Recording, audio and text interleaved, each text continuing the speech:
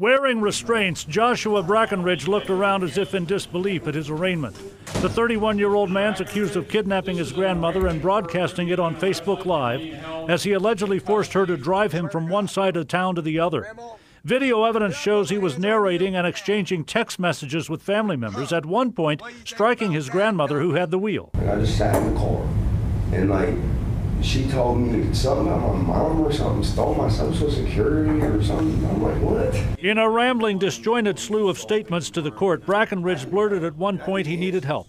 The prosecutor saying what's needed is a high bond. Her grandson climbed into her car in Harrison, Ohio, threatened to kill her if she did not drive him where he wanted to go. The judge listened patiently as the accused spoke of needing answers, making a mess of things, having the right intentions, denying he acted violently. How do I abduct someone? That's like, okay, so you got point 1, point 2. No, I don't care, bro, because literally I have to say everything. I have to do it right now. The grandmother's odyssey started in this Harrison subdivision on the west side where the two of them live, and ended along Salem Road on the east side where police located what was a rolling domestic violence call. Grandma, did I put my hands on you? No.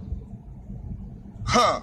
What do you think about that, dummy? Angered and agitated at arraignment, Brackenridge had to be restrained by deputies as he was let out of court.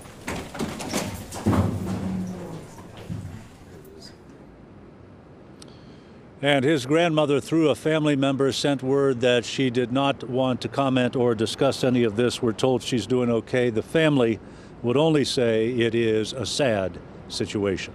Live at the Justice Center, John London, WLWT News 5.